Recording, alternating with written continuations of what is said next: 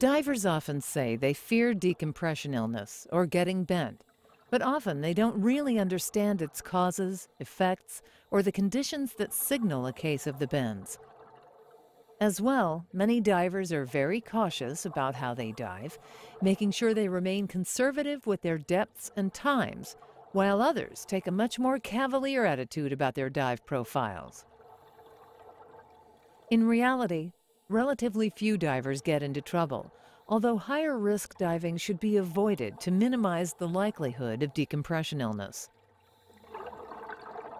So, how is it that a diver can make essentially the same dive 10 times and then exhibit symptoms of decompression illness on the 11th?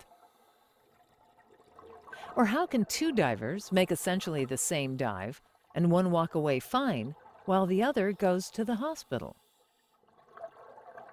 Basically, there are any number of variables, some we understand and some we do not, that determine our body's reaction to nitrogen and other inert gases building up in the body tissues.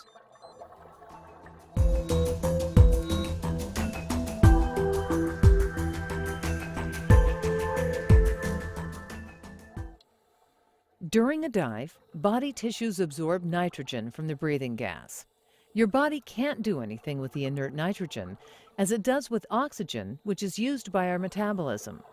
So, the nitrogen, or other inert breathing gas, is simply stored in the blood and body tissues. As you go deeper, you absorb nitrogen faster and can absorb more of it. Eventually, the pressure inside the body reaches equilibrium with the surrounding pressure, and no more nitrogen can be absorbed. As long as you remain at the same depth, the gas in your body presents no problem. If you descend, your body will begin absorbing more nitrogen until it eventually equalizes again. In general, though, most divers never dive long enough to fully saturate any body tissues, or only those that are known to absorb gas very fast. When you ascend, the pressure on your body decreases, and the nitrogen should come out of solution and be exhaled via the lungs. If the decompression rate, however, exceeds a critical limit, instead of diffusing through the lungs, the gas can come out of solution in the blood and tissues and form bubbles in the tissues and bloodstream.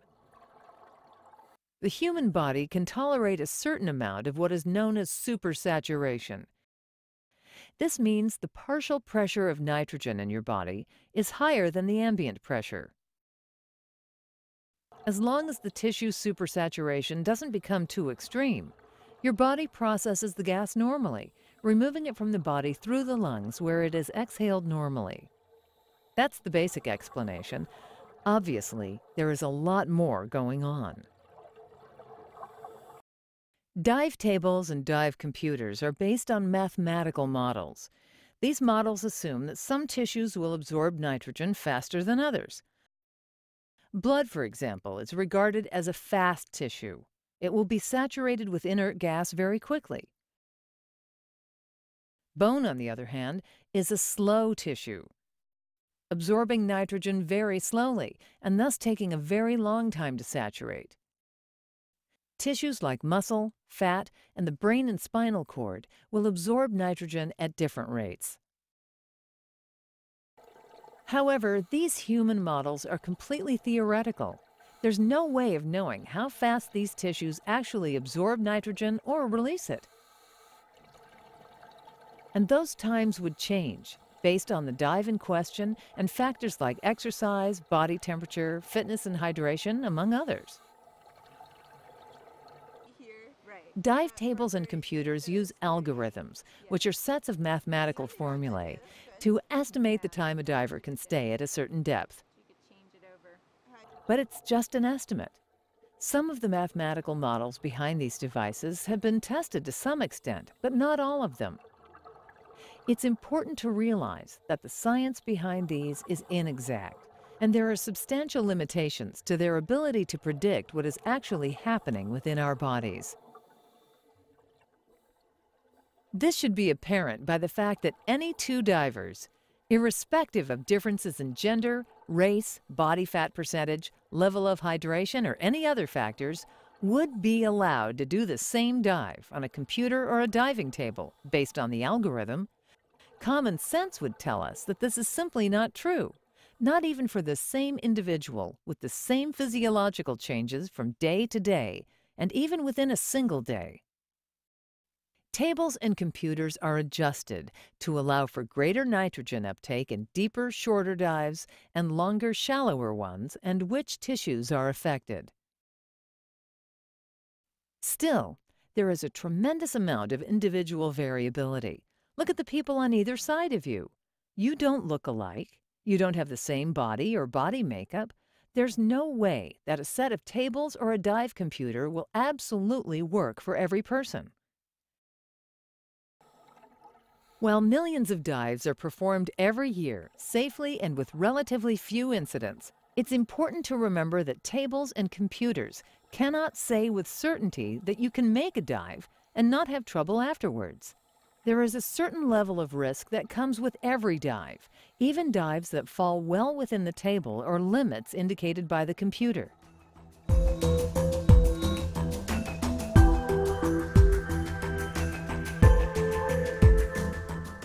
In diving, we often talk about decompression illness.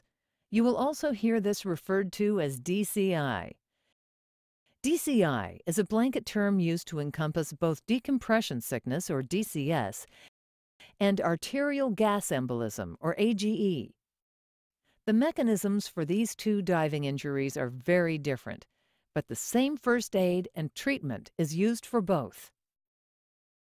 Regardless of whether a diver has DCS or AGE, oxygen first aid and recompression in a hyperbaric chamber exposure is the prescribed management. The following discussion will describe both of the manifestations of DCI, their causes, and how to care for them. So, what is decompression sickness? And what happens in the body when you do have to deal with it? Scientists generally agree that bubbles forming in or near joints cause the joint pain. Bubbles pressing on nerves can cause numbness and tingling, which are common symptoms in recreational diving. More serious manifestations, such as paralysis, can be caused by bubbles in the spinal cord or brain. There is a lot we don't know about decompression sickness, though, in spite of many years of study. The theory holds that nitrogen in the blood or body tissues forms bubbles when divers surface following a dive. There is evidence that bubbles in the blood commonly occur after diving. These bubbles usually cause no problems and are typically filtered out by the small blood vessels in the lungs, where the gas is eventually exhaled. Bubbles in the body cause a problem when they grow so large and/or there are so many that they cannot travel throughout the smaller blood vessels in the body. They can get caught at choke points such as joints. These bubbles can block blood flow, causing trauma to the body tissues, either from the bubble itself or from the lack of blood supply to the downstream tissues. Either way, this manifests itself as the joint pain that makes up the traditional bend. The name itself is thought to come from the position caisson workers took after spending time in pressurized work compartments. They would return to the surface and would walk doubled over, in a bend, to account for the pain. Bubbles can also get trapped in and distort body tissues and exert pressure on nerves, causing symptoms of DCS. Bubbles passing through blood vessels can cause damage to the delicate walls of these vessels and cause leakage and certain chemical changes within the blood, triggering clotting and other mechanisms that can cause symptoms. Symptoms of decompression illness can come on quickly or can take as long as 24 hours to develop, especially when you ascend to altitude following the dive by driving up a mountain or flying in an airplane. Most symptoms of decompression sickness appear within 6 hours of the dive. There are many different symptoms of decompression sickness. The three most common symptoms include pain, numbness and tingling, and muscle weakness. Pain is the most commonly reported symptom, but numbness and tingling is common and too often ignored.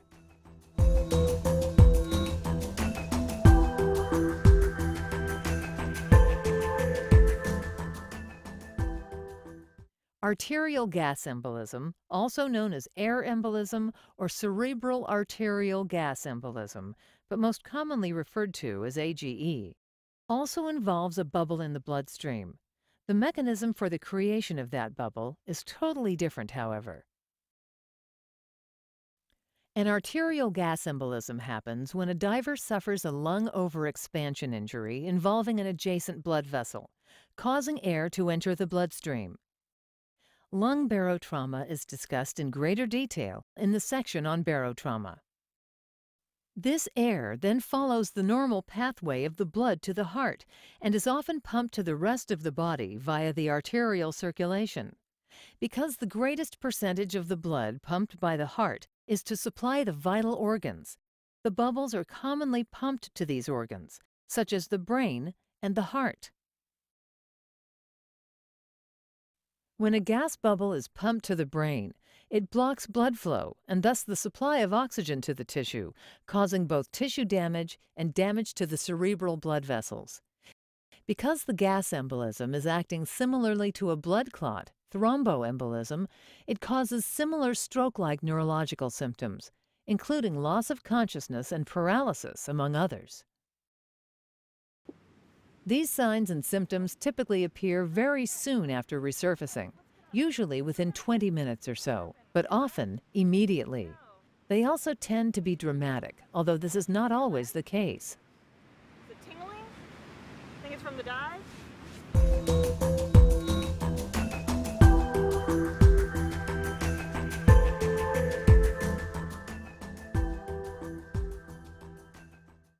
Approximately 80% of all recreational dive accidents involve neurological symptoms.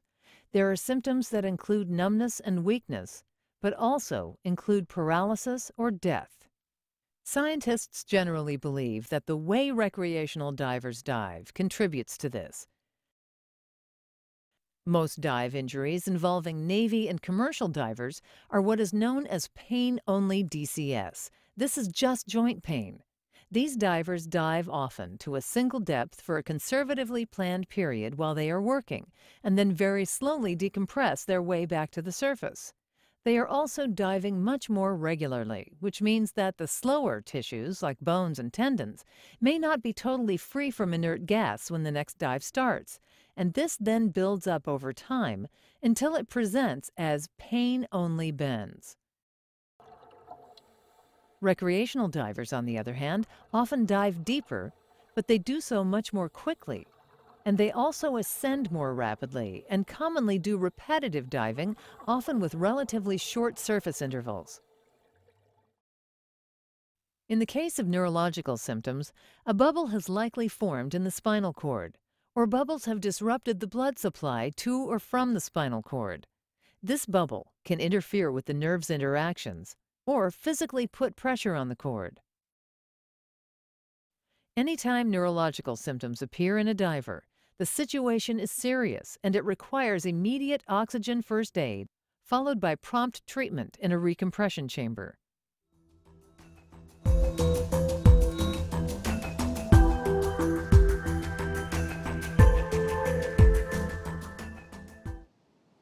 Anytime you believe a diver has been injured in a dive accident and is exhibiting symptoms of decompression illness, your immediate first aid should be to deliver as close to 100% oxygen first aid as possible. You learned about this during the DAN Oxygen First Aid for Scuba Diving Injuries course. Your next step is to call DAN and set the process in motion to get the diver to a hyperbaric chamber. There's a lot of misconception with regards to recompression chambers and hyperbaric treatment. Hyperbaric literally means high or raised pressure. In a dive accident, the diver is placed inside of the chamber and the pressure inside is raised to a typical treatment depth of 60 feet or 18 meters. The chamber is usually pressurized with normal air.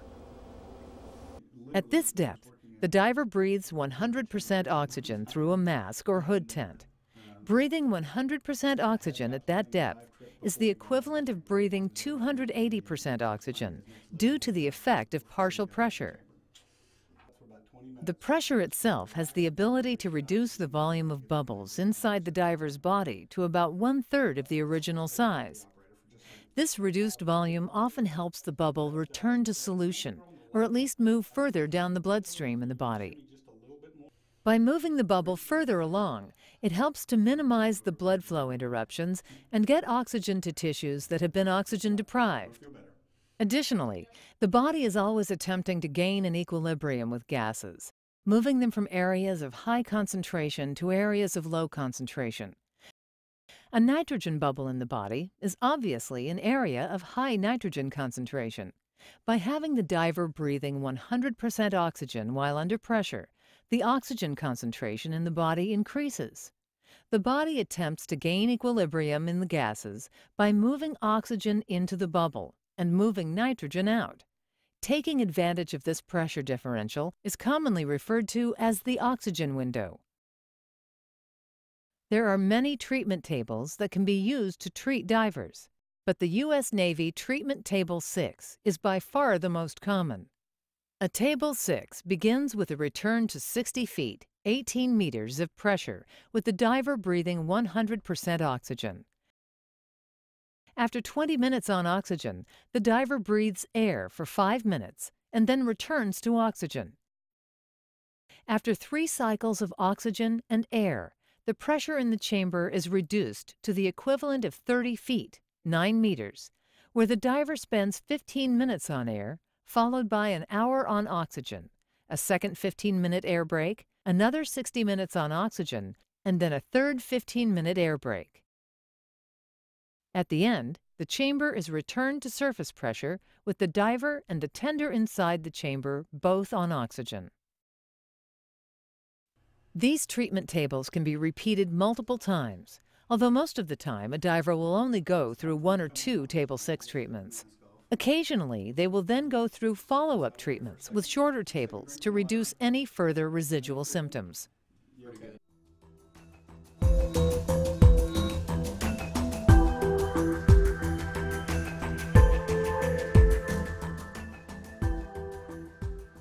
Even when you do everything right, there is always the possibility of getting DCS, and lung barotrauma with arterial gas embolism can happen in water as shallow as 4 feet or 1.5 meters.